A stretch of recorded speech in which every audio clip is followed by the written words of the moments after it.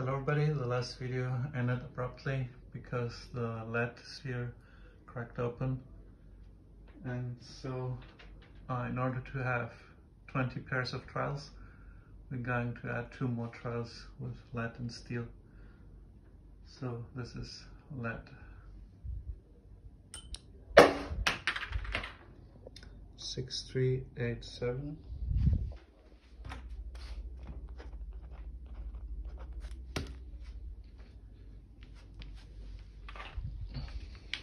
And now steel.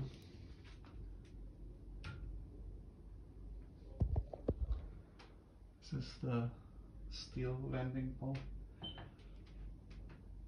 ME-6384.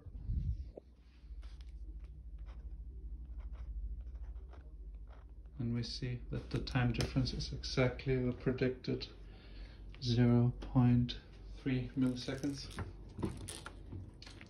Okay, now one more try with lead. ME-6386.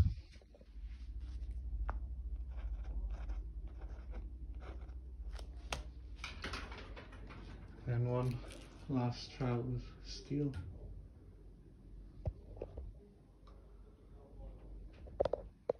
Maybe it should be more in the middle. Okay, well, it's not really possible to make it stay exactly in the middle. ME-6383. ME-6383. So in both cases the time difference was exactly 0.3 milliseconds. And now I should weigh the 2 spheres to show you that they have nearly identical masses or weights, and steel is ever so slightly lighter, which it has to, because I don't want anybody to say it fell faster because it's heavier.